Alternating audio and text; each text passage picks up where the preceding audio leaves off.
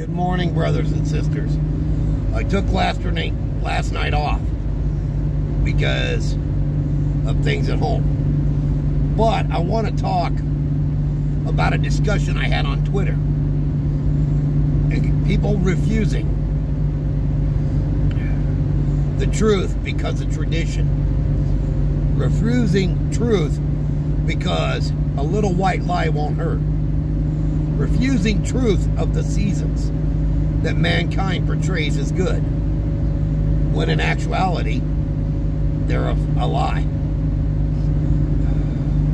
According to historical documents from the Aramaic and Koine Greek manuscripts,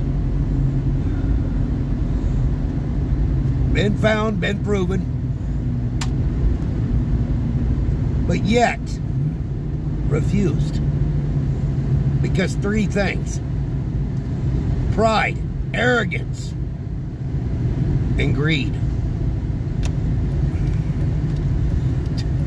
People don't realize it. Pride, arrogance, and greed hinder all witness, all testimony.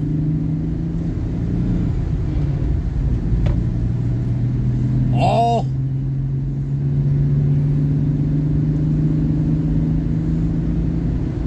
not really all, but biasness creates a bias. Let me reword that. Those three factors, pride, arrogance, and greed, lead to three things: denial, refusal, and excuse.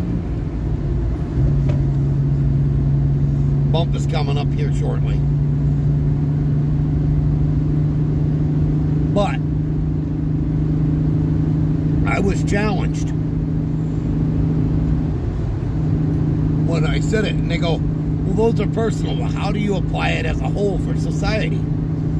And I went and I looked at him. I went, narcissism and pride are your worst two enemies.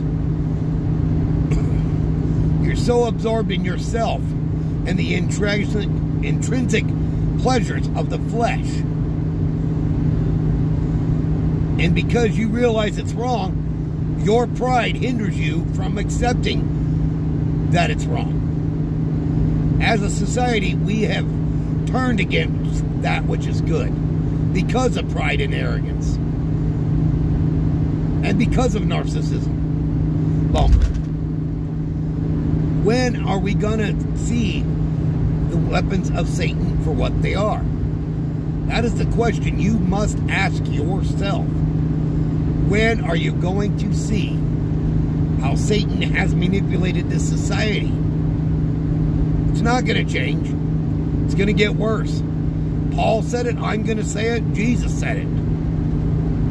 We follow the lead of Christ. Back in his day, during Paul, the Jews had a loving little term of affection they used. Oh, those are of the Nazarene sect, the cult of the Nazarenes. The Jews called us a cult back then. Once you know the truth, you cannot go back to the world and think of it the same way. You can't see the world in the same light you used to see it once you've been exposed to the truth. People wonder why I really don't celebrate Christmas on December 25th. Because the 21st through the 27th is the solstice celebration of the pagans. Secondly, Nimrod's birthday is December 25th approximately. Again, nobody wants to hear that. Who was Nimrod? Nimrod was king of Nebuchadnezzar, Babylon. But why do we have all this advertisement and all that? That's called consumerism. It's part of capitalism, but it's called consumerism. How are you going to keep people buying year-round if you don't spread the holidays out? It's a way to keep your profits up. But it all boils down to one big word. And I'm going there. Psychology. The psychology of the day is nothing different than the psychology of the past or the future. They have been using psychology on you since day one. When are you going to break free from that psychology is the question you have to ask yourself. When are you going to take a stand and stop allowing the world to manipulate and control you? You see, it's that simple. When? It's not a matter of if, it's a matter of when. Are you going to realize that Satan's had his hands in everything you're doing? With your life, your children, your family. You might say, Pastor, you're nuts. Praise God if you do. Because I'm crazy for Christ and I'm crazy for the truth. And I'm not going to let the truth be hidden. Because who would I be as a pastor if I did? You're doing your little alcohol drinky drink. You're doing your drugs. Well, what's done in the dark is made known in the light. Just remember that. Quit being afraid to take the reins. Quit being afraid of what people are going to say if they know who you are really. You want to be held hostage by your own mind? Keep allowing other people to manipulate it. You're a prisoner.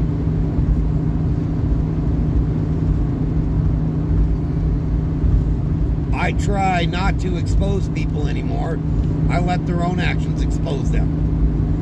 I mean, that's why you don't see me doing all these bashing. I just personally don't listen to them. Or I personally don't take the time to listen to their messages because I don't feel the spirit within it. I feel something totally different. Whether I got 1 or 10,000, it doesn't matter. I'm going to speak the same message. A lot of these will sell out as they get a larger group. I've never changed my message since 2004. And I won't change my message. It is time to repent. It's time to come clean. It's time to live according to the Word of God. It's time to quit compromising the Word for your own self-satisfaction. But narcissism and pride and the inherent ability to embrace them that all mankind has will destroy your witness and your testimony. I come not with excellency of speech. I come with the truth. Christ said it, I come not with peace. I come not to bring peace, but a sword. To set at naught families. For what? For the glory of God. Physical family doesn't matter. Physical family, blood doesn't matter. Spiritual blood. The Spirit of Christ is what matters. The Spirit of Christ matters on who is your family.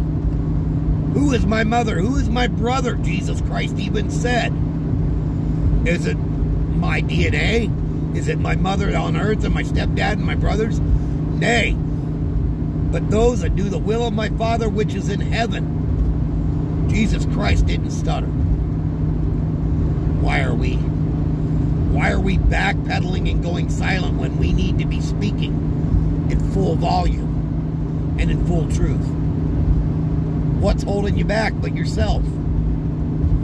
Your anxiety, your fears, the demonic oppressions, selfishness.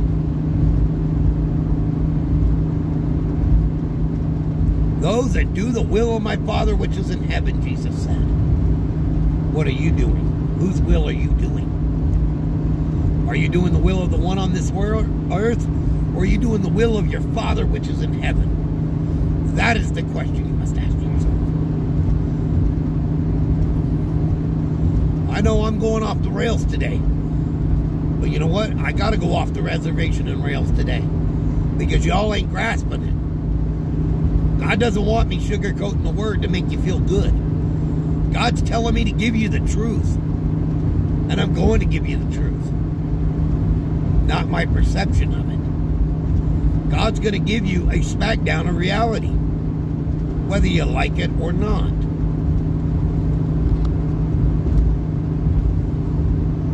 Quit allowing yourself to be held back by the binds of this earth and the spiritual bondage this earth is providing you and imprisoning you in. Let us pray. Heavenly Father, we just thank you and praise you. We give you the glory, O God, for waking us up today, O Lord. Give us the safe travels that we need to get to work and home. Lord, watch over us as we are at work. Teach us to be your guides, even in a dark place. Lord, let us speak good of you where evil is spoken of you. Let us speak the truth without shame. Let us speak the truth in honor, glory, admiration, and praise. Lord, we lift up our brothers and sisters who are battling cancer, migraines, strokes, heart attacks, blindness, seizures, blood clots. Lord, asthma, the loss of loved ones. Lord, the grief is great. Lord, we just ask that you put your hands on these children right now. Give them the peace and the comfort they need. Surround them with your angels, oh God. Lord, bless our enemies. Bless those that curse us and despitefully use us, oh Lord. As Timothy said, or as young Stephen said, commit not their sin to their charge, oh God. Jesus, you said it best when you said, Father, forgive them, for they know not what they do. Heavenly Father, we just thank you and praise you. We give you that glory. We give you the honor that is due to you. And we just thank you and praise you endlessly. In Jesus' mighty name, amen. Love you guys. God bless.